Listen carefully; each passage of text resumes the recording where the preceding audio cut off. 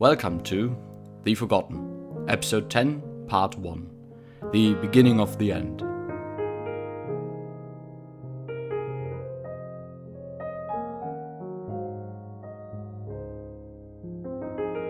The time has finally come. We will now enter the conflict that will bring both the end of Napoleon and the rise of the European Pentarchy, as well as the dreadful restoration of the old order, the Befreiungskriege, part of the Sixth Coalition War. While the 5 other coalition wars had all resulted in grave defeats for the eponymous coalitions, this one would be different.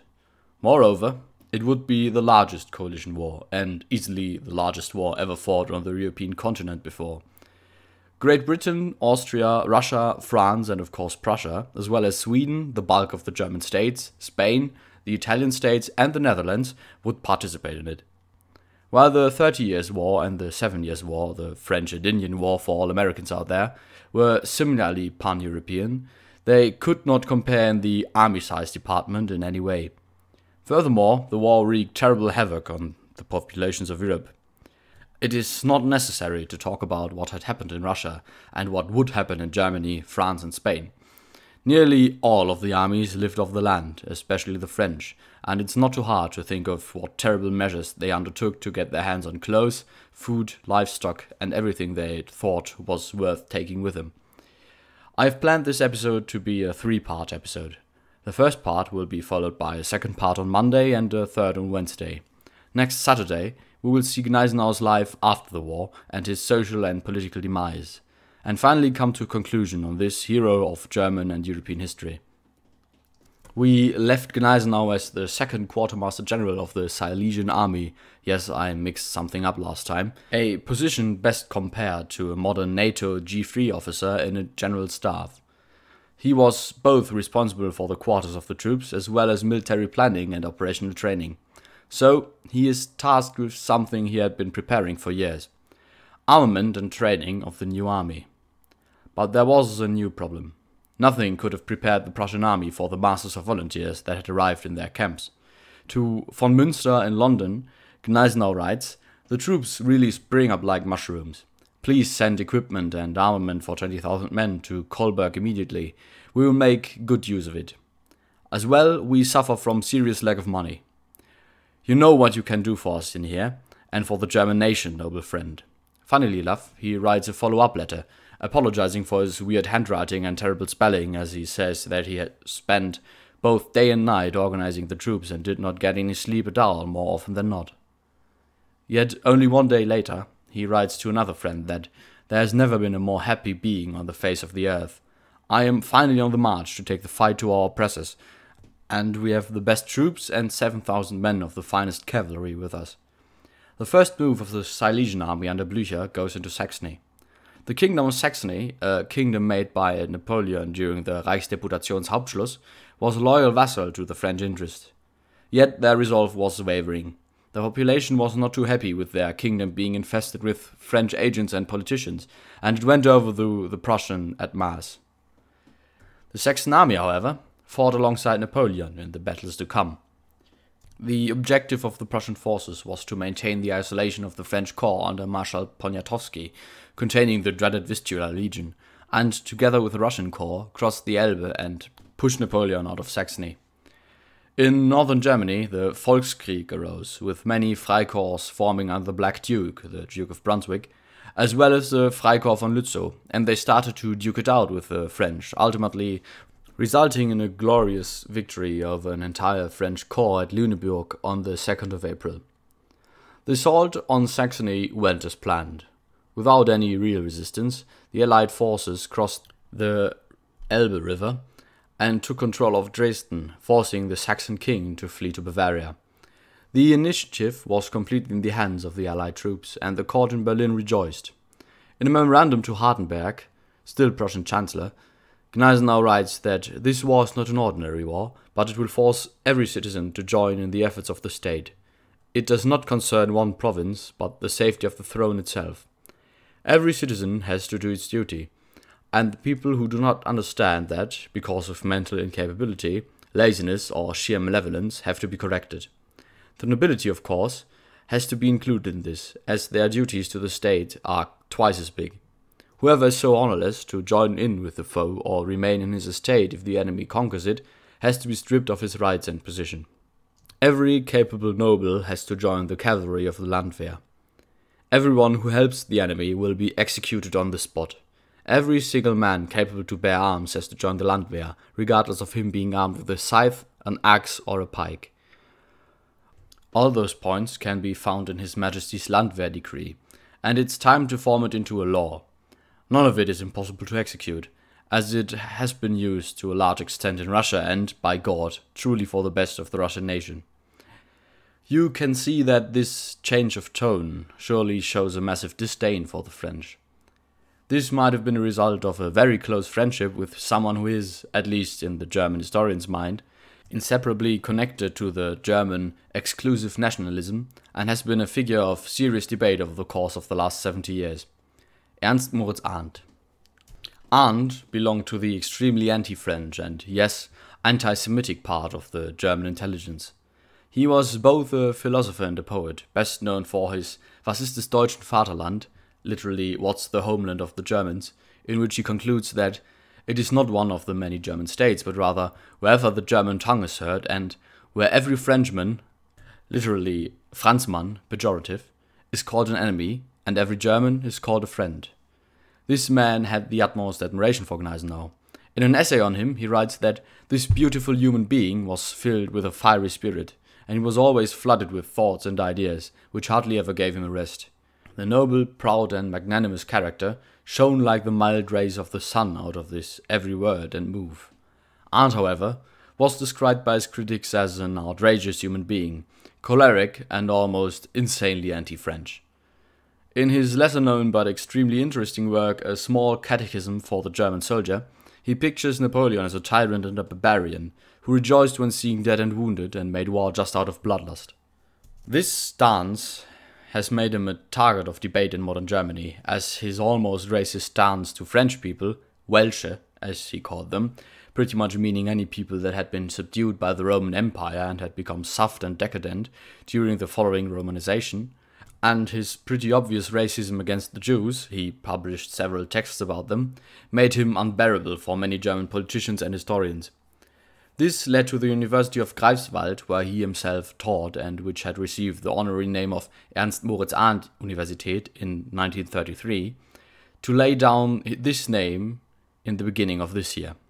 If you ask me, this step was rather unfortunate, as the initiative of the students was solemnly forced on Arndt's many weaknesses and completely ignored that he had a seat in the first German parliament, the Paulskirchenversammlung, and massively furthered the democratic movement on German soil. Anyways, the operations in Saxony and northern Germany went well. On the 5th of April 1813, the combined Prussian and Russian forces had defeated Napoleon's stepson Eugène de Beauharnais, the son of his first wife, Empress Josephine, in the Battle of Möckern. Although this battle was rather small, it meant the end of the first real chance to quell the Prussian uprising swiftly, as the fortified positions around Magdeburg had to be given up. But the beast itself arrived on the spot. Napoleon had reached Erfurt in the end of April 1813. He quickly assembled his forces, parts of the Army of the Main he had brought with him, mostly green recruits and his own guard, and threw them against the positions of the Allied army towards Leipzig. This led to the first major battle the Prussians had to fight. On the 2nd of May, the Battle of Groß-Görschen commenced, and it quickly showed the weaknesses of the new French army.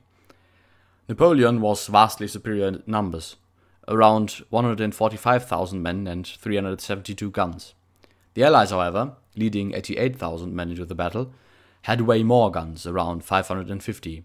The losses concerning artillery during the Russian campaign started to show. Even more terrible was the situation concerning horses.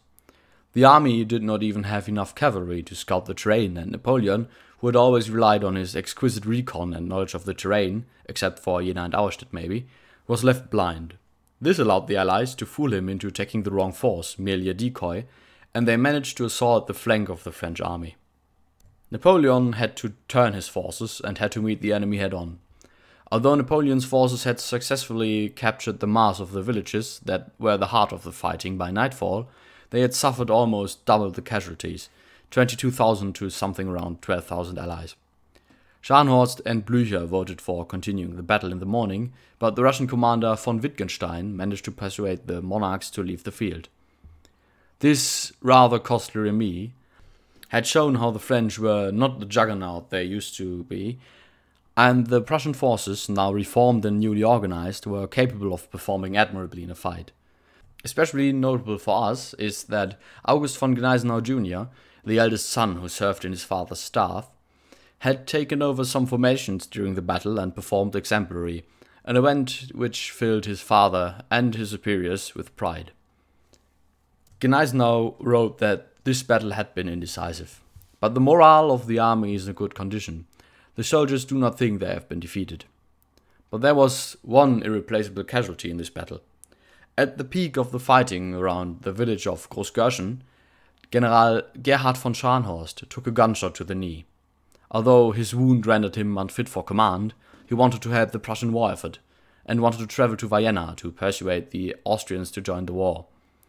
Telling Gneisenau to take care of his sons if something happens, he parts from the army and his dear friend. It should be the last time they saw each other. He would die from his infected wound on the way to Vienna while resting in Prague on June 18, 1813. The situation of the army was more than acceptable. Yet still, Gneisenau wanted to leave Saxony, as he did not see anything to be gained out of occupying the territory and living off the land there. His idea of the war, as he wrote to the king, was to withdraw behind the fortified places of Glatz and Neisse in Silesia, reinforcing the army there and allowing the Russians some respite. During the many retreats the army had to undergo, there had been, according to one of Gneisenau's staffers, several occasions of ultra-German nationalists to execute every German they capture who had served in Napoleon's army. Gneisenau, so the staffer, had said that the blood of the men of the 30 Years' War was still in their veins, and that such cruelties would be probable if the war lasted long. Following a lengthy cat-and-mouse game with the superior French army, which lost more and more men to attrition, as the recruits were too green or too feeble to keep the pace of this strategic movement, and during which the Allied forces were steadily reinforced, the Battle of Bautzen was nothing but a very costly tactical victory on the 20th and 21st of May. Although he had beaten back the Allied army, he did not manage to cut them in half, but he lost too many men to further pursue them, whereas the Allies just retreated further, being fed with reinforcements with each meter they came closer to their home turf. Finally arriving at Schweidnitz, the Allied army counted more than 122,000 men and was in quite the defensive position. Now Napoleon made the probably greatest mistake of his life, as he himself called it. He agreed to a 6-week ceasefire, as both him and the Allies wanted to reorganize their forces. Having not played the Polish card yet, he wanted to sacrifice the Grand Duchy of Warsaw to make peace with the Russians and appease the Austrians, who were dabbling with the idea to join the coalition. Yet, this would not happen. On the 27th of June, the Austrians joined the coalition in the Convention of Reichenbach, as well as the Swedish under Bernadotte finally joining in as promised. This miscalculation would greatly affect the outcome of the war, as Napoleon blew his last chance to end it quickly and decisively as he was used to. Although he was able to greatly increase his strength, almost 400,000 men on German soil at the end of the ceasefire, the Allies quickly had around 700,000 men available. Especially the Prussian army increased its strength massively to around 270,000 men. The Allied army was divided into 3 separate armies: the Northern Army under the Swedish Crown Prince Bernadotte, the Silesian Army under Blücher, and the Bohemian Army under Schwarzenberg, who was given supreme command. On the 17th of August, the ceasefire ended. The Allies immediately attacked furiously and defeated several of Napoleon's marshals. The decentralized command and the surprising attack of the 3 Allied armies in all of Germany quickly led to the shattering of several army corps.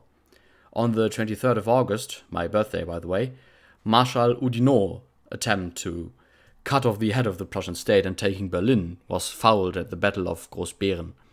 On the 26th of August, Blücher, with his new quartermaster general, Gneisenau, triumphed at the Katzbach and shattered Marshal MacDonald's corps, killing or taking prisoner around 38,000 men, half the force. To this day, rangehen wie Blücher an der Katzbach, going at it like Blücher at the Katzbach, is a synonym for dashing, furious attempt on something, as Gneisenau and Blücher went straight for the kill, pushing mercilessly for the French center. Only the cavalry failed at this day, as it did not muster enough men to effectively destroy the French force. Yet, Blücher's narrow mind played in Napoleon's hands, as he rather wanted to pursue the beaten foe instead of following the plan to encircle Napoleon's main force. On the same day, however, Napoleon defeated the Bohemian army under Schwarzenberg at Dresden by successfully masking his troop strength and the information that he was actually on the battlefield. After this last triumph on German soil, Napoleon decided that all his forces had to regroup at Leipzig, as his movement was greatly impeded by Cossacks and Freikorps, and he wanted his several shattered corps to combine and reassert their positions. So the stage was set for the pre-deciding Battle of Leipzig, which will decide over the freedom of Germany and all of Europe, and bring the end to the first Napoleonic reign in Europe. But this will be the topic of next week. I wish you a good day or a good night. See you next time.